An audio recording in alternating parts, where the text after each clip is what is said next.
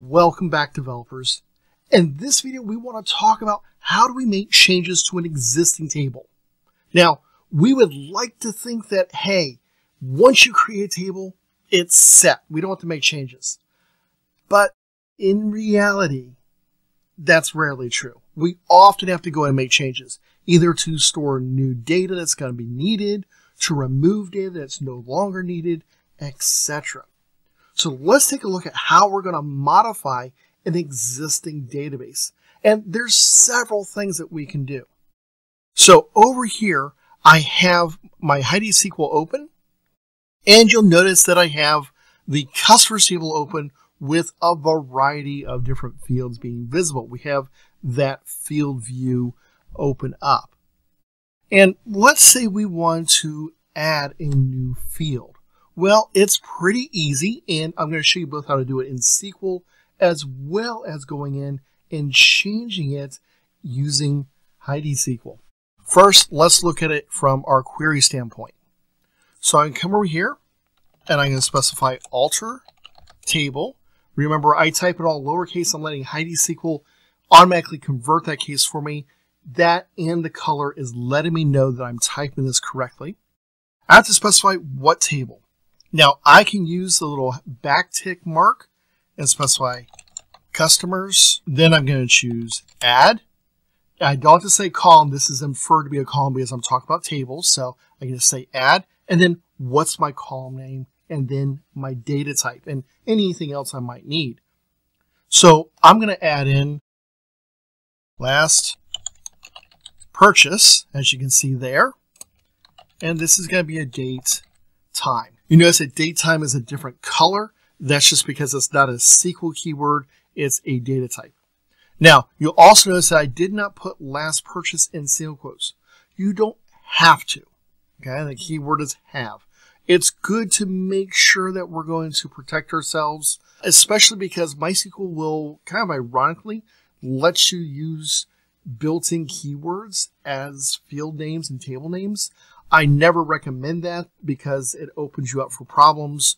So this will make sure that you're not doing something like that. I'm going to come over here and run. Notice I did not get an error. Go to my table, refresh that, and then select over here. You can see last purchase. Now, I also have in here a clout score, and maybe this clout score is something that has changed. We don't need this anymore. Okay, so let's look at how we're going to change that. I'm going to come back over here to my query tab, alter table customers. I'm going to keep that, but now I'm going to say drop clout score. Run that. Once again, no errors. Come here to my database, refresh,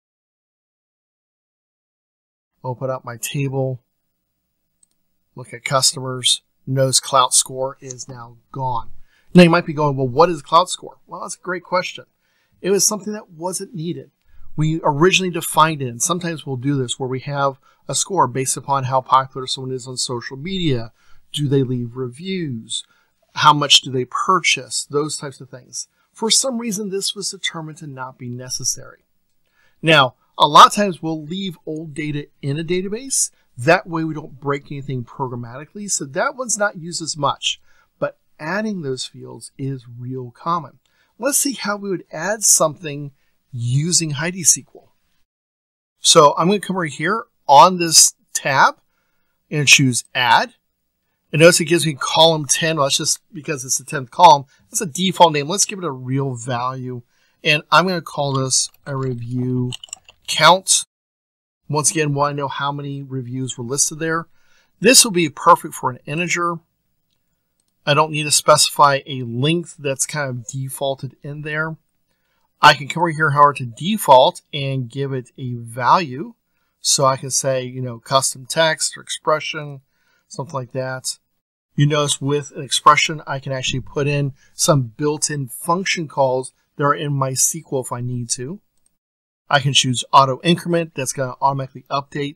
That's usually only used for your primary key, so you don't want to do that. I'm going to come in here and say 0. Click OK. And then all you have to do is say save. And that actually goes in and goes to the table, automatically creates it for me. So I don't have to put that value in. Likewise, I can come over here, and if I choose, you know what, I don't want that field, we've changed our minds. Notice that when I select a field, here is a remove column option. I can remove it, click save, and that gets rid of it for me as well. So really, really fast and easy to go in and add and remove columns inside of HeidiSQL. There's one thing that I want to do, which is I want to put a comment. And I can put comments on either a whole table or on a field. I'm going to do the whole table just for simplicity's sake. So I'm going to come over here to my query tab. Alter table customers, going to leave that. But now I'm going to say comment equals, notice comment is a keyword, so automatically auto capitalized it for me. And then I'm going to put this in single quotes. This is not a tick mark. These are single quotes. And what am I going to say? Something like this table is used for. Now, you might go, well, that's kind of obvious, isn't it? Yes, it is. However, sometimes we'll find that tables are not obvious, and therefore we want to have comments to help describe them. I'm going to click the Run Query. Over here, remember, we got to refresh it automatically. And now I'm going to come back to my table customers. And you see, here's a comment for me. Well, the fun thing is I can actually make that comment inside of HeidiSQL. So a lot of times I'll prefer to use a tool like HeidiSQL or some other tool. There's a lot of other tools out there to help me do this. So that way it kind of helps make sure I don't make mistakes in typing and things like that. A lot of tools are going to go and give us drop-down messages. They're going to give us a place to put things in. That way I don't have to think, well, is it comments or is it comments? And things like that.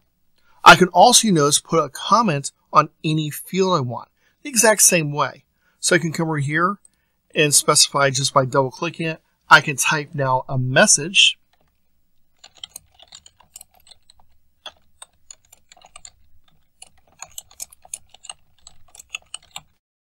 Like such. As our databases get bigger and bigger and more complicated, this type of thing is very important for us. Being able to put comments in, especially if we're making changes that we're not requesting, maybe someone else is, and we know why we did this. So these are the simple ways that we can update an existing table. It's all part of the DDL, the data definition language that is built into SQL. And I hope you've enjoyed this series on it. Now there's another video coming up about how do we create users and give them permission to access the database. So stay tuned for that video, which is coming up.